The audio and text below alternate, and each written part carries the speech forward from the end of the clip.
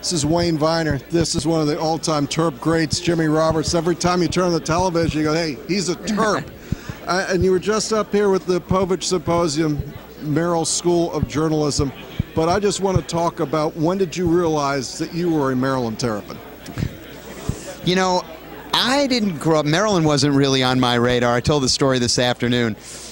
I came here for all the wrong reasons. I got a couple of recruiting letters. I was a high school lacrosse player. I was pretty good. And so I got a couple of recruiting letters in high school, and my girlfriend went to American University.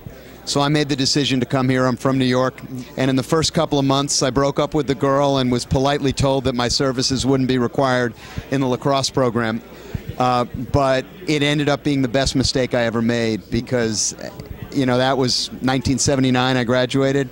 A day hasn't gone by since then when, if I don't see something that says Maryland on it, it doesn't get me excited. I love this place. Well, I'm all about the Maryland pride, and I've had the opportunity of being on the radio here and doing these interviews to meet a lot of great Terps.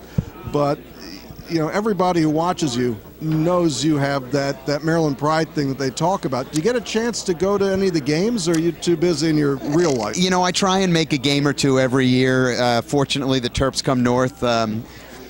They'll be at the Barclays Center up in over the Thanksgiving break. I'm going to try and get to that, and I usually try and get to a game here on campus once a year or so. And but I got 3 kids, and schedules are kind of crazy and doesn't permit me the latitude that I'd like. But I get here when I can. Because I follow lacrosse a little bit, and anybody who really is a Terp loves lacrosse. Yep. What position did you play, and where'd you go to high school? I went to White Plains High School. I was an attackman, and I've gone to the national finals the last few years. So have I. Yeah, my son actually said to me, my son who plays lacrosse said, you know, Dad, if Maryland makes it to the finals next year, we can't go. Maybe that'll change their luck. I felt the same way. I was 30 yards away when we could have slam dunked the championship with Colin. It was a bad shot, and he hit the crossbar, and and it just didn't go our way. But I thank you so much for being on Terp Talk.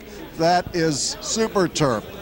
Jimmy Roberts, thanks for being on Terp Talk. Well, it's good to be with you, and it's always good to be here in College Park.